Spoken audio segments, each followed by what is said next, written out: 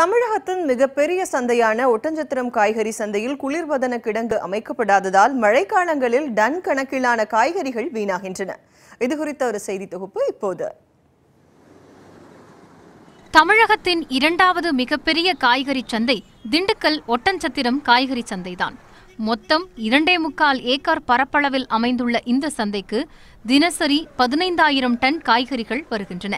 கர்நாடகா, ஆந்திரா மாநிலங்களில் இருந்தும் தேனி, திருப்பூர் உள்ளிட்ட பிற மாவட்டங்களில் இருந்தும் காய்கறிகள் வருகின்றன.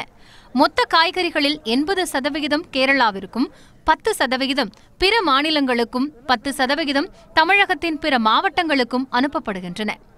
இங்கே மைசூர் லைனில் இந்த பக்கம் இருந்து காய்கறி அதிகமாக வர்றதுனால மொத்தமாக ஒட்டஞ்சத்திரம் மார்க்கெட்டில் இங்கே விற்பனை செய்கிறாங்க. இங்கே வியாபாரிக்கு வாங்குறதுக்கு ஆள் இல்லாத அளவுக்கு காய்கறிகள் நிறைய வர்றதுனால காய்கறியை பூரா தேவைக்கு அதிகம் போக மிச்சம் இருக்கிற பூரா கீழே கொட்டுற மாதிரி இருக்குது. கேரளாவுக்கும் ஏற்றுமதி பண்ண முடியல. மழைக்காலங்களில் காய்கறி வரத்து அதிகமாகும்.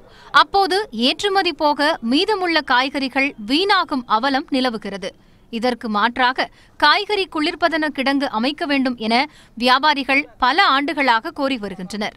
அதிகாரிகளும் அரசியல்வாதிகளும் இதுவரை இந்த பிரச்சனையை கண்டுகொள்ளவில்லை என்பது வியாபாரிகளின் ஆதங்கமாக உள்ளது. ஒட்டஞ்சத்திரம் மார்க்கெட்டில் குளிர்சாதன பெட்டி கிடையாதுங்க. அரசு ஏற்படுத்தி கொடுத்தா நல்லா இருக்கும். அதே மாதிரி பார்த்தீங்கன்னா காய்கறி நல்ல காய்கறியை உடனே சேல்ஸ் ஆகிடுது. சுமாரான காய்கறி பார்த்தீங்கன்னா குப்பைக்கு தான் போகுது. இது குப்பைக்கு போகிறதுனால பார்த்தீங்கன்னா நகராட்சியில் அள்ளிக்கிட்டு இருக்கிறாங்க, டெய்லி அள்ளிக்கிட்டு இருக்கிறாங்க. ஒட்டஞ்சத்திரம் காய்கறி சந்தையில் குளிர்பதன கிடங்கு அமைப்பதற்கான நடவடிக்கைகளை அரசு எடுக்க வேண்டும் என்பதே வியாபாரிகளின் கோரிக்கையாக உள்ளது.